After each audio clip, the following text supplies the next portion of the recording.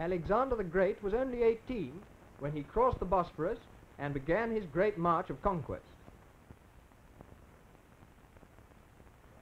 He beat Darius first at Issus, went south to Alexandria and took Egypt, returned, taking Palestine on his way, beat Darius again at Arbela, and so to the Indus. And in the wake of Alexander's armies came all the culture of Greece. Remember that to the Jews any graven images of any kind were forbidden. Yet now on all sides they found themselves surrounded by some of the finest sculpture the world has ever seen. Then to the Jews, beauty is largely a thing of the mind, and life lived in books. Yet now, all over Syria, they saw springing up perhaps the fullest example of social existence the world has ever known, in the form of the Greek city-state. These ruins are actually the ruins of Palmyra, a little north of Palestine, and built a little later than that time.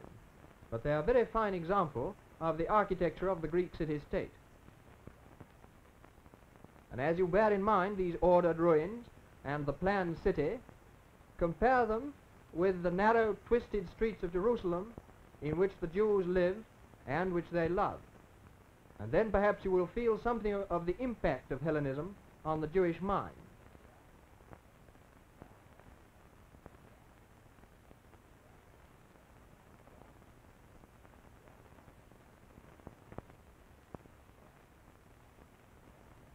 The last kingdom of the Jews was called the Hasmonean or Maccabean kingdom, and was so fanatically religious that even on its coins they would have no graven images, just the gate of the temple on one side and the altar of incense on the other.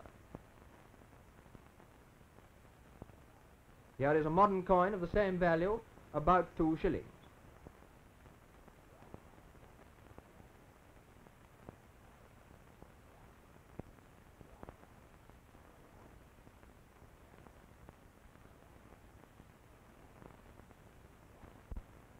Before Pompey, the Roman Empire was established on both sides of the Mediterranean, and after his campaigns it encircled the whole sea until Jerusalem and Judea were included.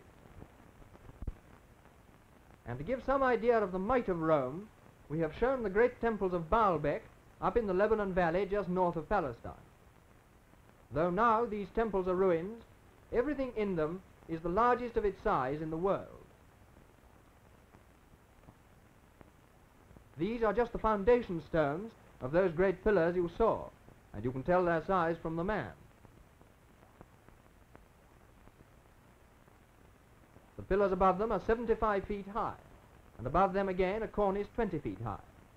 Here is a piece of the cornice on the ground. How stones this size were got up nearly 100 feet, nobody quite knows. Then in the wall outside there are the 3 largest stones in the world.